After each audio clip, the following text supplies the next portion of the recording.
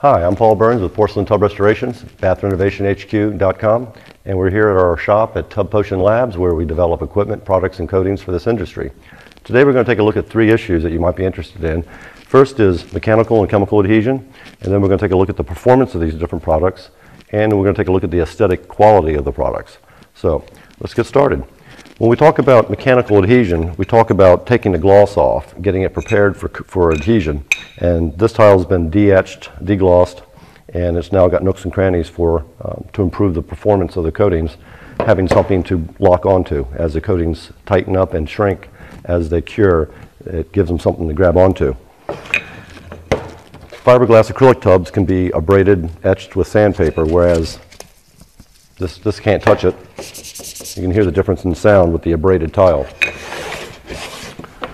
Okay, most refinishing contractors nowadays, etching used to be absolutely critical, but now we try, most contractors are trying to use chemical adhesion to skip the step of etching. With some success and some not. Most use an epoxy primer for the adhesion. Some take it a step further by using a saline that the industry regularly uses.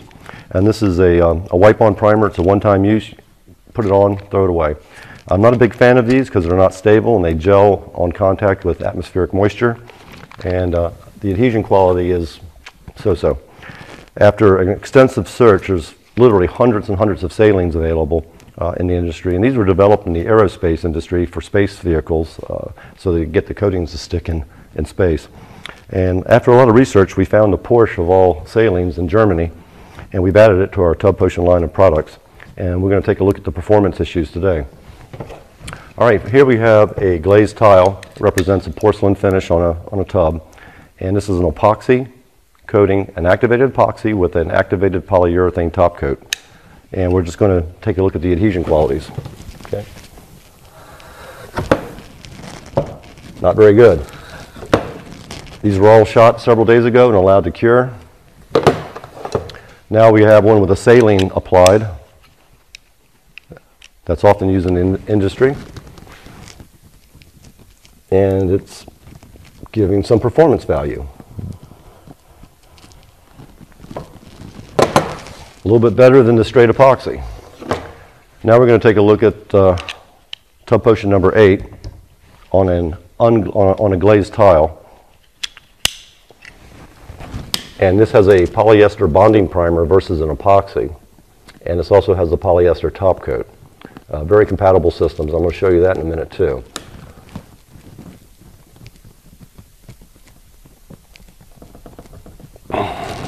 Pretty good. This is the same product, Tub Potion number 8, with our polyester bonding primer and polyester top coat on an etched tile.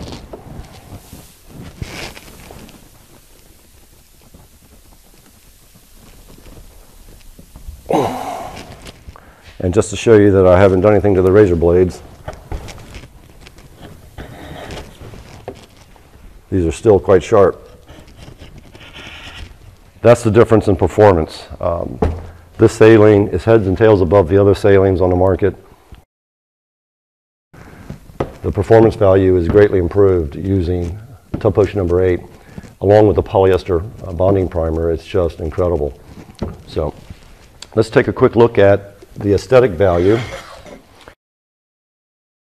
Okay, and the one on the right is the epoxy, and you can see the reflection from the lamp in the ceiling, and look at the clarity difference as we go to the polyester. It's much cleaner, it's much flatter, it's just a much cleaner looking shine, much more resembling the original porcelain. As you can see, the shine on the glazed tile is equal on the coating. And as we come over here, it becomes foggy. And there's a texture to the tile, to the coating. It's much sharper on the glaze. So the epoxy, polyurethane coatings just don't quite have the same effect as the polyester does. All right, so that's the big difference in the quality of the coatings.